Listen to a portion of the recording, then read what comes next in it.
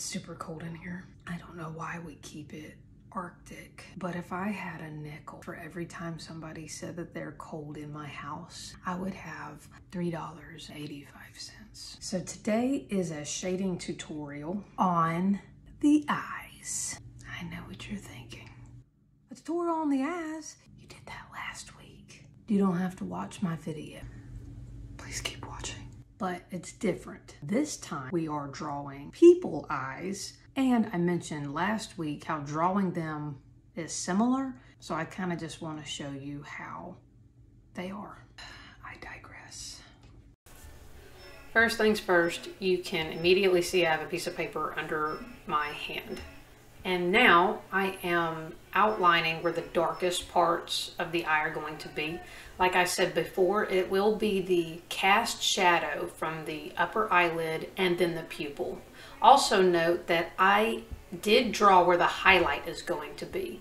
Now you see me going in with the blending stump. Here I'm just adding shading to the whites of the eyes because the whites of the eyes are never completely white. So I have the main layer shaded, and now I just go back in, make it darker and darker using my tortillon, the blending stump, and then a softer grade pencil. The reason why I outline the highlight is so I know not to put any graphite there, because later if I wanted it to get whiter, you can't always erase that graphite you put down. Here using a 10B pencil to make that cast shadow under the eyelid. Using a tortillon to outline the fine lines around the eye. And once again, the blending stump when trying to make a softer blend. The softer blend is important for making things realistic. It's all about building value. So I just continue this process. I repeat this process over and over again until the eye looks the way that I want it to, using all the same tools that I've been using since the beginning.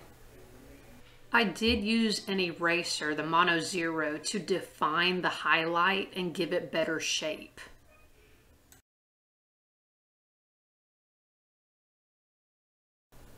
Now coming up, this is my favorite part. This is where I add the blackest pencil that I have. And what I do is I really define those shadows, and you can just see how the eye just becomes so much more realistic. I use the Ebony to create this effect. Just to recap, I used a 2B pencil to begin, and by the time I finished, I was using a 12B and then an Ebony pencil. And of course, my erasers. And that's it. Please consider subscribing. Thank you for watching, and let me know what you want to see next.